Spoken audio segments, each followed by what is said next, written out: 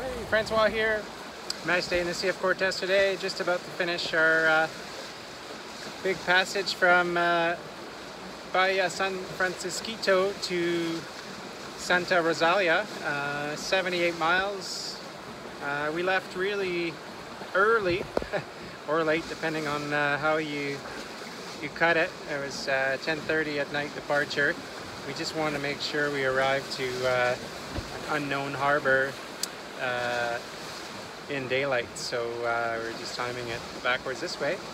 We've made really good time. It's 12 o'clock now, and we're about 6 miles away from our destination, although I think it is 1 o'clock now because we have sailed through a time zone, which is the first time I've ever done that on a sailboat. So yeah, just gives you an idea of some of the distance we travel. We had a pretty nice night, nearly full moon for the first half of the night, and around 3:30 a.m. it got really dark. The moon kind of set, all the stars kind of reappeared. Started off with a little bit of an offshore breeze from the west, and we sailed for about an hour at about 5 to 7 knots, and then that died completely, and then we motored for a couple hours, but then as dawn came we had quite a bit more wind than we were expecting. Again, westerly, about 15 to 20 knots. Nice reach angle though, so it was totally kind of manageable, but we were a little bit further away from shore on that portion of the passage, so there was a bit more fetch there. The waves kicked up pretty quick, so it was a pretty steep chop, but Triumph handled it like a champ. Didn't really have a little bit of spray, but barely any really. Other thing of note, we were wishing we left our down jackets in the truck when we left, and we were both wishing we had them last night. It was definitely really damp and definitely cooler than we think here at night, so definitely that was our one takeaway from this one.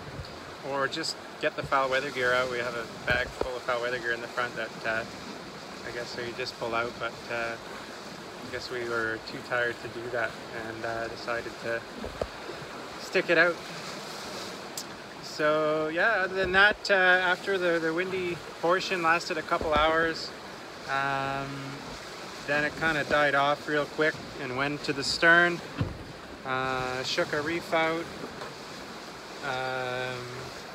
put the screecher instead of the jib, and then eventually put up the spinnaker for a nice portion, just going like 4 or 5 knots for a couple hours there with the kite. And the cool thing about the kite today is that I ran another line to one of the bows, and was able to bring the tack of the sail to windward, which made it considerably easier to sail a deeper angle. You can kind of just cleat it there, and I've always found before there was a really narrow groove with the spinnaker when you sail deep angles, but not so anymore with that setup. So just bringing the tack a bit to windward works fantastic. So definitely be doing that again in the future.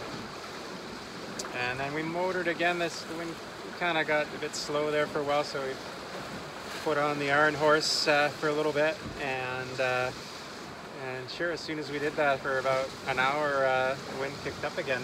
I was about to put the spinnaker back up, but as it does here in the Sea of Cortez, the wind tends to pick up sometimes rather quickly, so it's good to be a little bit patient in sail changes, making sure that don't put up the wrong sail too quickly. So ended up putting the screecher back up and cruising along now, 7.5, 8 knots. Real nice flat water sailing. Jill is loving it. So yeah, in a nutshell, that was our passage to Santa Rosalia. Another one ticked off. Definitely a lot of much shorter passages that are coming up, just that we can do in the daytime. And Jill is really looking forward to a freshwater shower. She's itching for one of those. Literally. So yeah, fish tacos and cervezas are on me. Once we get there, maybe some pizza will be had. And yeah, we are sort of getting to a little bit more of a civilization here. Santa Rosalia is the first kind of real town that we've hit since San Felipe. The highway number 1, the main highway that goes down Baja, goes through there. So it's kind of an old mining town. So we'll see what it has in store for us. But feeling good about this passage we just accomplished. It's a good feeling, and just feel more comfortable with the boat, and the boat's rigged good, and it just yeah, everything's working pretty well. The other takeaway from this passage when you reef, watch out for overrides. Because we were on starboard tack, and then I tried to use the secondary winch to put the main down. Just the angle wasn't quite right, and then I wrapped the